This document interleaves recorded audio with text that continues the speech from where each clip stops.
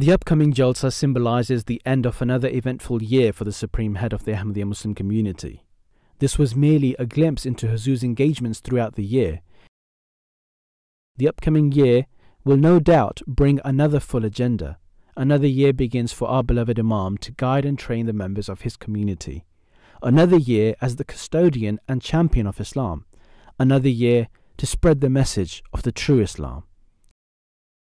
Another year of the head of the Ahmadiyya Muslim community.